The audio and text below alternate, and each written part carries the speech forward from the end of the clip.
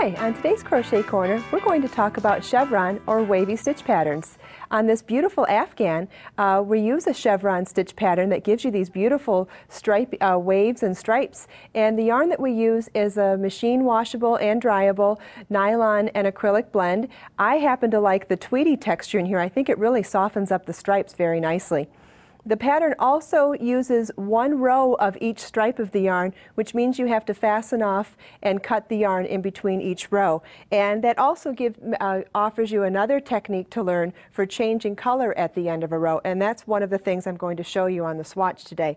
First, I wanted to point out that when you finish the end of the last row you've worked and you're on the last stitch of that given color, you're going to wait. You're not going to finish the last step of the stitch, which on this double crochet would be to yarn over and pull through 2. And what you'll do is do that very last step of the last stitch with your new color that's going to be worked on the coming row.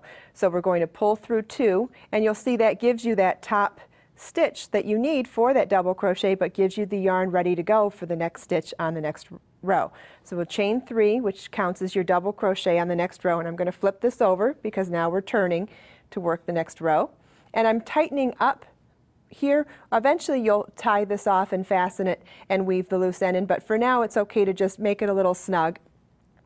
And we'll start with doing a beginning decrease. That's actually how you make this type of a wavy stitch pattern. You're doing decreases and then offsetting it from the increases with a section of even stitch work. So we do a decrease, even stitches, and then increase, and then repeat that across. And now for a beginning and end, you do half a decrease, and I'm going to show you how to do that on this one.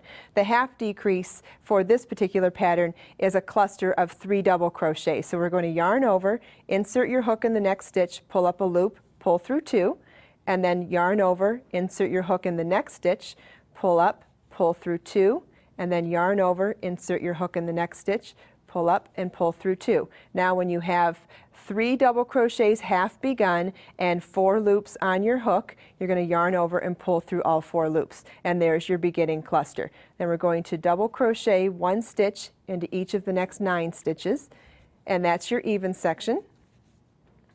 And we already know how to double crochet, so I'm just going to go a little quickly along that one so I can show you how to do the increase at the top of the next corner, which is the top peak of the wave. And you'll start to recognize that even when you're doing the pattern, you won't have to really count all the time along here, because you'll see that when you get to the top of that peak, you'll see you have the 5 there, and then there was the first one, the second one, the third of the 5 is where you'll work. And so we'll do 5 stitches in there, 1, 2, 3,